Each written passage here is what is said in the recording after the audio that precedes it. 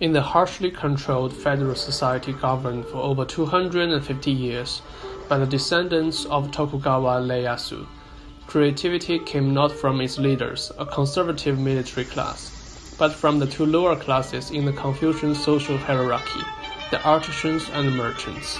In urban Edo, which assumed a distinctive character with its revival after a devastating fire in 1657, a witty, irreverent expression surfaced in the literary and visual arts, giving rise to the kabuki theater and the well-known woodblock prints of the floating world, or the ukiyo-e.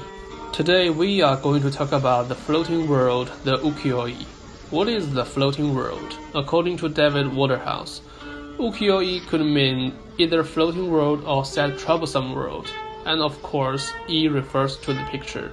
Ukiyo-e did not originally burst forth as full-color pictures. The earliest prints from the beginning of the 16,000s were impressions only in black ink. The Masame gami paper used was replaced by hosho, a luxury, thick, soft absorbent paper that took up the pigments well, withstood the repeated rubbing of the baron, and allowed the deep impressions of the blind printing blocks. And because of the possibility of reproducing copies from one set of block, ukiyo-e was quite cheap in Edo period. There are some rich themes of ukiyo-e like famous actor in their celebrated role, demon and monsters, landscape and calendar.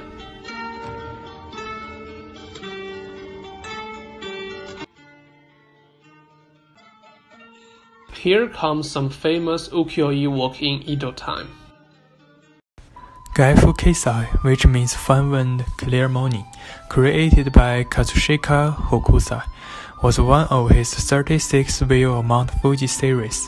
Red Fuji was the most famous one. Katsushika Hokusai's another popular work is The Great Wave of Kanagawa, which has become one of the most recognized Japanese art among the world. The image depicts an enormous wave threatening 3 boats off the coast of the town, where Mount Fuji rises in the background. Other than Katsushika Hokusai, another representative ukiyo-e artist has to be Utagawa Hiroshige.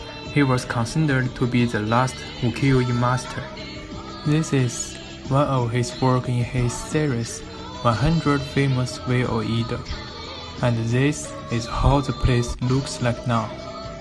The next one, Sudden Shower over Shin-Ohashi Bridge and Ataki, another one from Hiroshige's 100 Famous Way of Edo. Due to the opening up of Japan after 1853, ukiyo-e were both popular in Japan and Europe, where they had a huge influence on the future Impressionist artists.